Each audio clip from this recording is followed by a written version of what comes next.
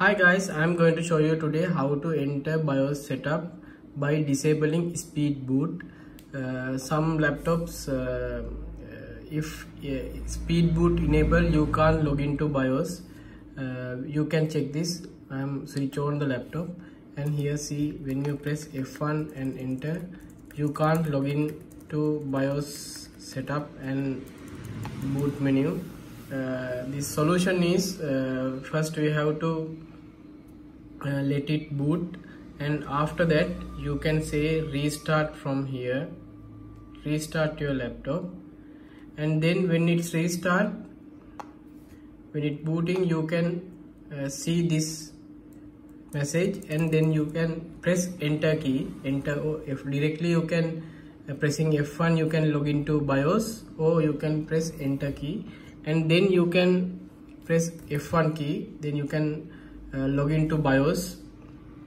After you log into BIOS, you can change here boot mode.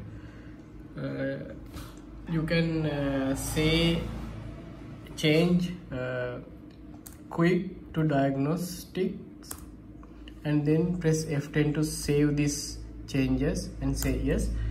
After that it says interrupt normal startup, press enter, you can press enter. After you press enter, it says press F1 to BIOS, then you can easily goes to BIOS setup and change these things and change BIOS boot options and say F10 and save.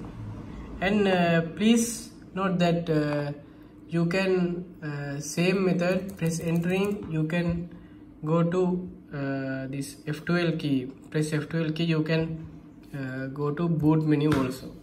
If this boot menu